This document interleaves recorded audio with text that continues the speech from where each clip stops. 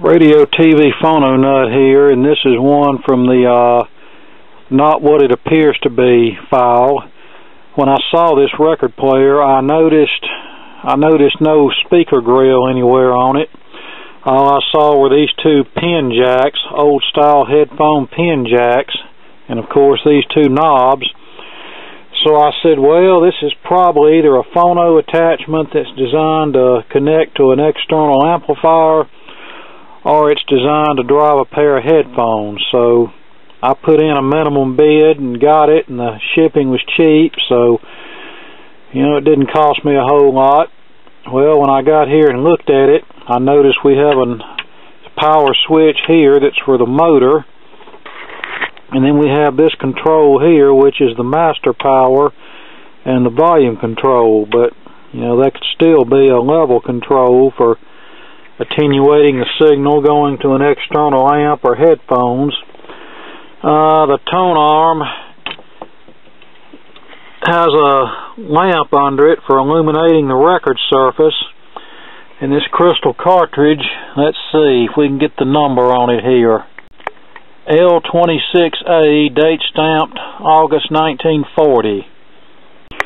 Well, I opened this up and I was wrong about what I thought it was. This is actually a wireless record player, meaning that this record player contains a small, low-powered AM transmitter, and the antenna consists of just a piece of wire stapled to the back of the cabinet, and its purpose was to be able to set the record player close to an AM radio and broadcast your record to the radio. Now, these were especially popular in from about the late 30s through the late 40s, maybe early 50s. Well, probably late 40s. I think by the early 50s these had pretty much been phased out, except for some stuff that maybe Allied Radio sold is in kit form, but these were mainly designed to add phonograph capability to radios that didn't have a built-in record player and didn't have an audio input jack to connect a record player. Now, this line cord is one of those resistance cords, meaning that it has a resistance element inside of the power cord to drop the excess voltage for the tubes, and then there's a tap for the tone arm light. Now, this cord appears to be nice and flexible, but we don't know what kind of shape the insulation is under this cloth covering, so we'll want to look at that before we go too much further. But right now I'm going to plug it up and see what happens. I have my little pocket radio, and we're going to see if we can tune in a signal. At best, I figure all we'll get is some 60 cycle hum being picked up by the radio. Alright, we're plugged into the isolated power supply. I feel like this is a hot chassis job. Well, we don't need the motor on. Alright. We'll leave the motor off for now, and then we'll turn our radio on and tune through the band and see if we get any kind of modulation. Expansion this year as the virus.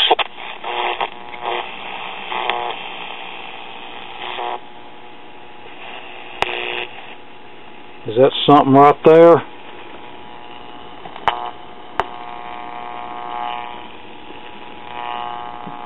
Let's cut the power and see. Okay, maybe not.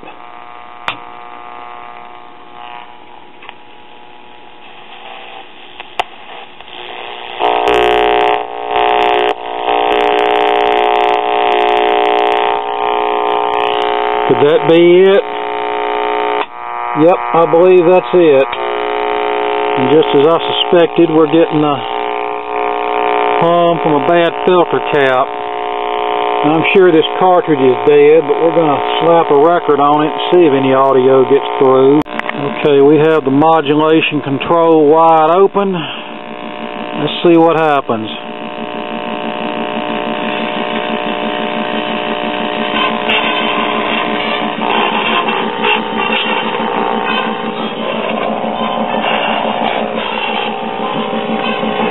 Well, we're getting more needle talk than anything else, but I do hear a little something through the radio speaker.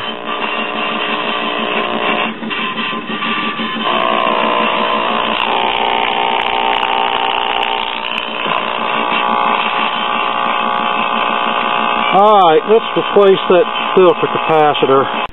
Okay, this is a hot chassis death trap, and this filter capacitor has 2 grounds on it. I don't see any value on here unless it's under this strap. All I see is black and 150 working volts, but it's no big deal. It's not that critical. As far as Dynavox, I'm not that familiar with the company. This is the oldest product I've ever seen with that brand on it. All I can tell you is everything I've seen by them was relatively cheap made, and they were around, or at least the brand name was around at least through the 1970s, because I've seen the brand on some cheapo solid state kitty phonographs. Okay, that was indeed the case. The values were hidden under the clamp. Alright, this is a dual 25 at 150 volts, so we could go with a couple of 33s. We'll do just fine there. Okay, some pretty sloppy manufacturing here, and that's not uncommon for these lower end companies from back then. Instead of attaching the filter capacitor leads to the respective terminal down here, they just tacked them onto this resistor here, but we're going to clean this up and make it look a little better. Okay, there the filter's tacked in. Now before I go any further, I just want to fire it up and see where we stand at this point. Alright, let's turn it on. And the motor is off. I'll activate that in a minute. And when it warms up, let's just see if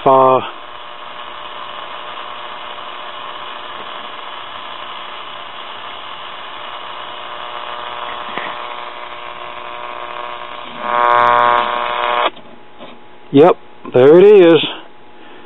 So we have a carrier.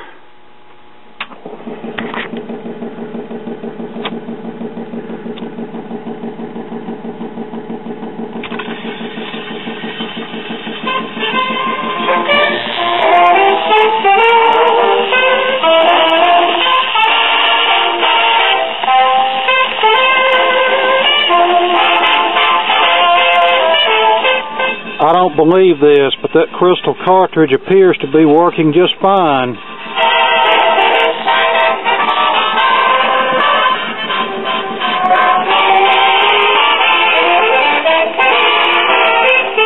Turn this down a bit.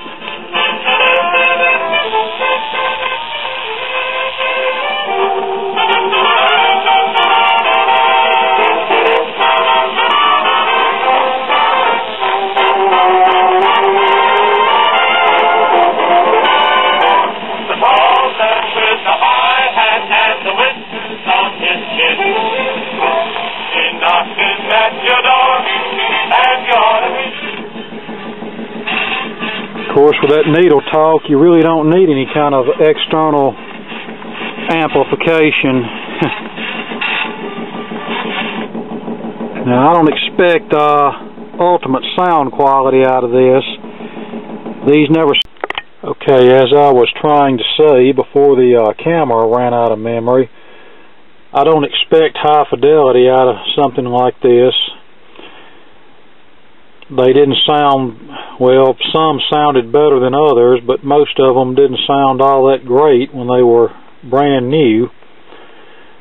There's really no substitute for a direct connection to your amplifier, whether it be a wired phono attachment or a phonograph that's built into your radio, but still, these ones like this are still interesting and fun to play around with.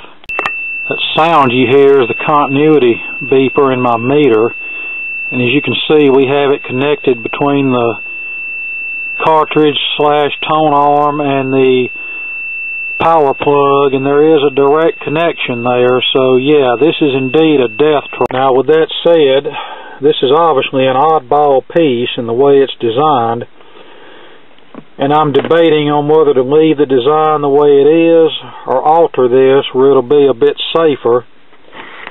if this was something that I was planning on releasing to somebody or one I was fixing for someone, it would be modified for safety, but since I'm the only one that's going to be using it, and that's not going to be very frequent, I may just leave it alone to protect the integrity of the design here. But this is definitely one that if part of your body was in contact with something with a path to ground, as in you're standing on a concrete floor barefoot or whatever, or your part of your body's touching an old metal cabinet that's has a path to ground or whatever, there's any number of scenarios that could provide a path to ground, and you reach and grab this tone arm, you could very well not be listening to any more records on this earth, and we'll just leave it at that.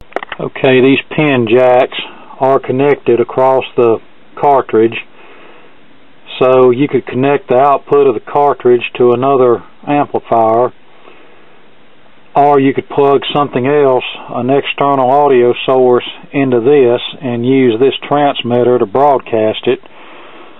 Although with the current hot chassis situation, I would not recommend connecting any sort of external equipment to this. It's just a recipe for disaster. Okay, we have 3 paper capacitors that need to go. This big silver one is connected across the AC power line. Its purpose is for RF suppression, and those tend to short and blow up, so we want to get rid of that. This one here that's connected between a terminal of our oscillator and modulator tube to ground, it looks like probably a cathode bypass. And this other one down here looks like a screen grid bypass. Again, those are to keep RF off of those respective tube elements, so we'll need to get rid of those too.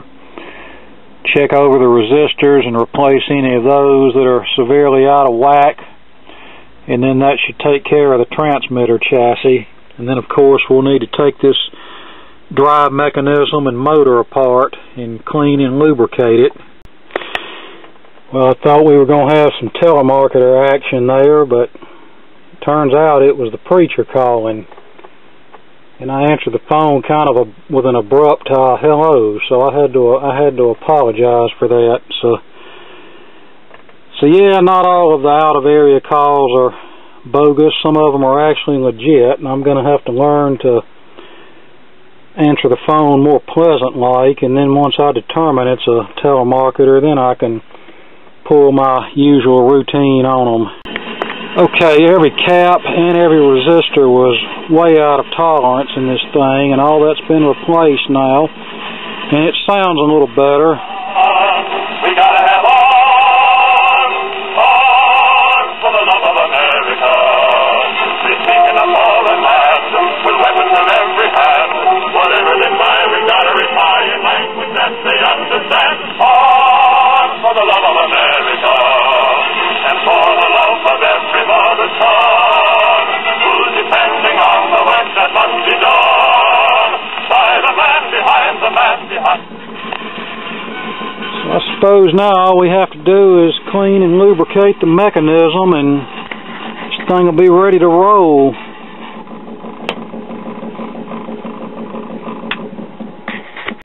And the name of that record, for anyone that's interested, often people will ask me, what was the name of that record you played? This is Arms for the Love of America by the Decca Band with the American 4.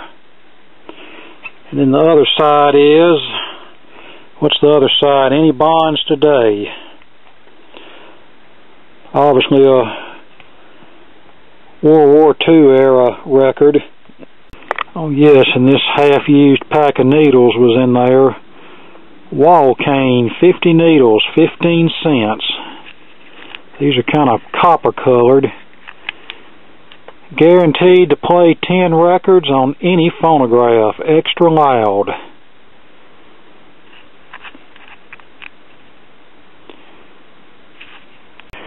And then there's a bunch of these needles in the little needle cup there. I presume they're new. But yeah, this is one of those types of cartridges that technically you're supposed to use steel needles and change it after each record. You probably could use a sapphire needle, but given the heavy tracking pressure, which is going to be about 90 grams for that type of tone arm, you're probably better off using a steel needle. Alright, I just put one of those extra loud needles in there, and it's vibrating that tone arm like crazy. In fact, it's just really annoying, if you want to know the truth. So I'm going to try one of these other needles. It's in the needle cup and see how it does. Okay, that's a little better. Still getting some needle talk, but you know, you're going to get that regardless of what kind of needle you have in there.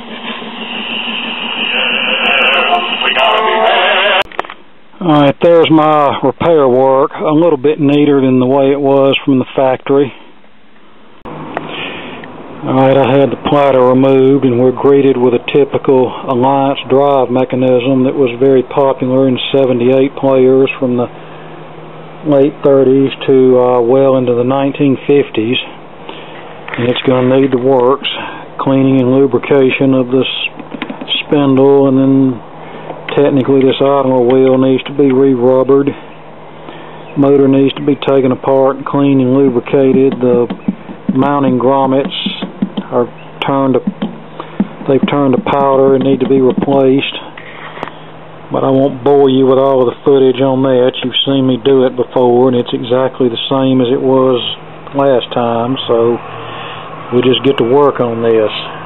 Okay, I've already removed the spindle, cleaned it, lubricated it, used 91% alcohol to clean it up, used this Super Lube multi-purpose synthetic grease with a little zoom spout mixed in to lubricate that. Then I removed the idler wheel and then removed the fan from the motor, and here's my layout to show me where everything goes. That clip on the bottom, then that washer, that felt washer, the fan, the other washer, and finally the top retainer clip. And this particular motor has 4 bolts. I think this is the first one I've ever seen with 4 bolts. Now, about the only thing that warrants mentioning here is to make sure you don't lose any of the bolts, the spacers, or nothing like that. But before I tear into the motor, I need to take this top plate off and replace those mounting grommets. So I just went ahead and put the nuts on the bolts to keep the motor from falling apart while I'm working on this other here. And this is simply held in place by, what, 3 screws that are accessible from the underside. Okay, ran into a little problem here, and this is why I keep junk on hand. This is one of the surviving grommets. The other 2 are turned to powder. And then on top of the grommet, you had these brass. Well, the only grommets I had on hand were the rubber cone-shaped grommets, and those were too tall to use with these kind of spacers, so I had a junk mechanism out of a record player that I scrapped, and I took the more standard spacers and washers out of that and matched them up with these grommets, and it seems like it fits okay. I just hope everything lines up when we put the motor back in. Now we'll take the motor apart and clean it and lubricate it, and that'll be that. Okay, we have everything back together, and it looks like the idler wheel lines up okay on the motor shaft. Technically it needs to be re-rubbered, but I'm not worried about that right now. All we have to do now is clean the inner rim of the platter and put it back on, and it should be good to go.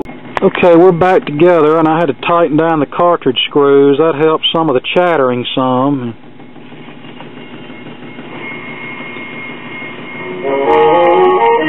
And it plays pretty good, but I still think it could be a little bit better. And just because this cartridge has output, that doesn't mean that it's entirely healthy and working as good as it did when it was brand new. You know, there's rubber parts inside that could have deteriorated, and with this tone arm being a heavy tracker, it's way too heavy for even a modern ceramic cartridge, and there's no provisions for a counterweight or a counterbalance spring, so the only option would be to have this cartridge rebuilt, and that's about $60.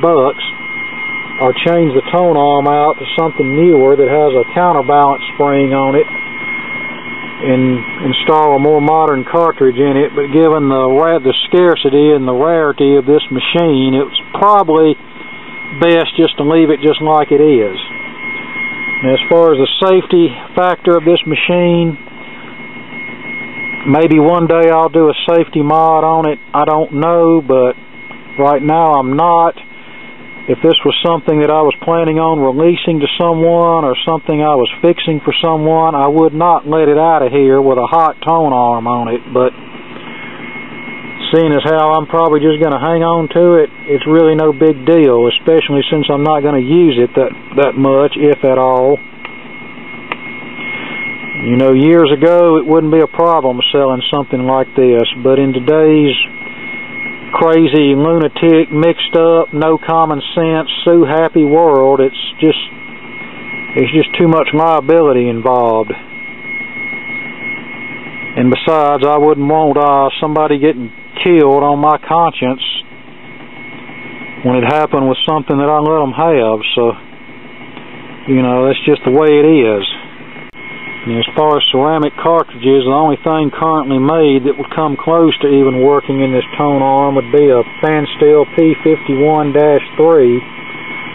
I think 10 grams is the maximum recommended pressure for it, but that cartridge has very little vertical compliance.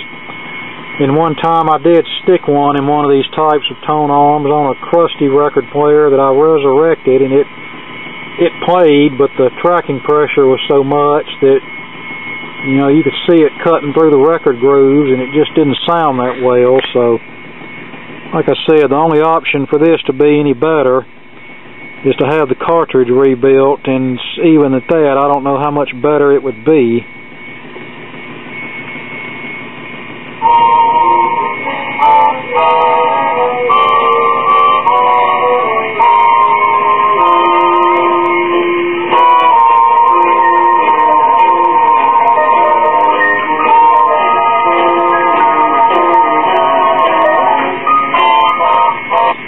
And this thing is a bit distorted, and you know that could very well be because of the rubber inside the cartridge is shot. I mean, let's face it, I'm surprised the crystal element even still has any output. And Glenn Miller record, can't let this one play too long because I know it'll get flagged for copyright.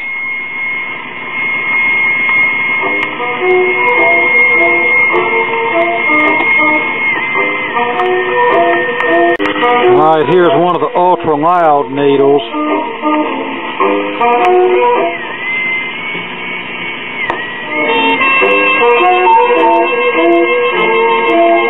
And I think it may be doing a little bit better. Since I tightened this cartridge down, it's not chattering as much. That's too much. But yeah, that's about all I've got for this thing for right now, and the battery's about dead. So with that, I'll sign off, and more to come later. Now that one's chattering pretty good with this ultra loud needle. Oh, and one more concluding thought about playing records with these heavy 90-pound tone arms. I wouldn't advise playing post-World War II 78s, particularly those that are pressed on some sort of plastic material. Those were mainly meant for the lighter tracking pickup, say 30 grams and under. And something like this would shred one of those later 78s pretty quickly. And also, those records are often cut a lot hotter than the older records, which means the needle is going to be vibrating more in the grooves, which means more groove damage is going to take place. But these older shellac records up to World War II, then you're probably pretty safe with them. But even at that, I probably still wouldn't play pristine records that you wanted to preserve on something like this. We gotta be there. America is sounding her alarm. We gotta have on. We gotta have on. On for the love of America. They're thinking of us. Whatever they fire, we gotta reply. language